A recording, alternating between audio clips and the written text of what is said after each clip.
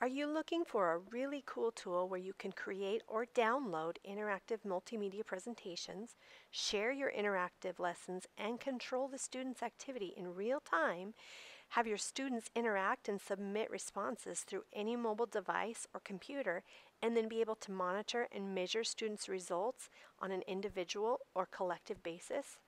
Nearpod might be the perfect tool for you. You can find a lot more information simply by going to nearpod.com on either your computer or mobile device, but this tutorial will show you how to take your PowerPoint files and import them into a Nearpod presentation to use with your class. The first thing I'm going to do is open up a PowerPoint presentation that I have saved on my desktop. The most efficient way to upload these to Nearpod is in an image format. So I'm going to click on my File menu and choose Save as Pictures. I want to save each slide in my PowerPoint presentation as an individual image. You'll notice that it saves as a JPEG file. That's perfect. You just need to choose where you want to save it. In this case, I'm going to save it on the desktop and say Save. Now what's going to happen is that it's going to create a new folder on my desktop with each individual slide saved as its own individual image. Now I'm going to say OK and then minimize PowerPoint so that I can see it on my desktop. Here you'll notice I have a folder called Bench iPads. This mimics the name of my original PowerPoint presentation, only this time it's a folder containing the images. When I double click on the folder to open it up, I see that each individual slide is saved as an image. Next step is to open up a browser and log in to Nearpod. Now the first thing I notice when the login screen opens is that there are hundreds of pre-made Nearpods that I can download. Some are free, some are paid, but it's nice to know that's a resource. When I signed up for Nearpod, I simply signed in with my Google account. Because our district email accounts are Google accounts, it's one way to just have everything in one place. So I'm going to simply select my account and log in. The colorful screen that greets me is going to ask me what I would like to do. In this case, I want to create a new presentation.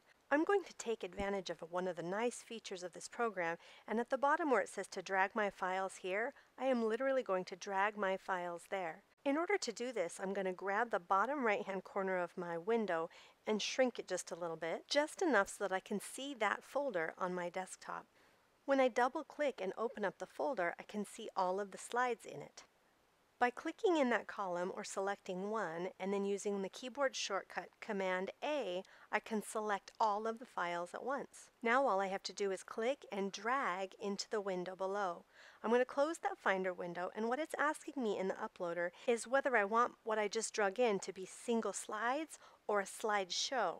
I'm going to choose single slides because I want each individual slide that I made to be its own slide in my presentation. Since I'm actually importing 31 slides, it's going to take some time.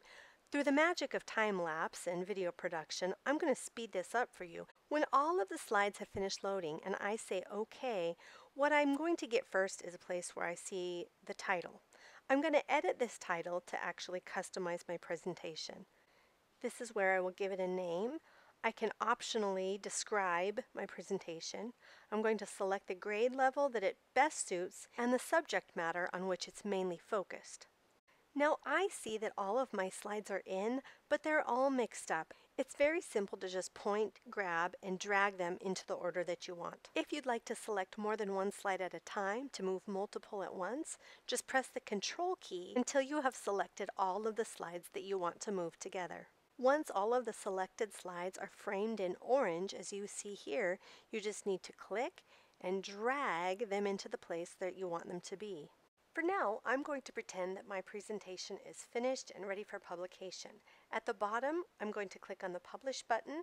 I'm going to check again that I've correctly named it, described it, given it a grade level, and chosen a subject, and say Save. It will ask you if you're sure you want to publish your presentation, and that's the only way to get it into your library, so of course the answer is yes.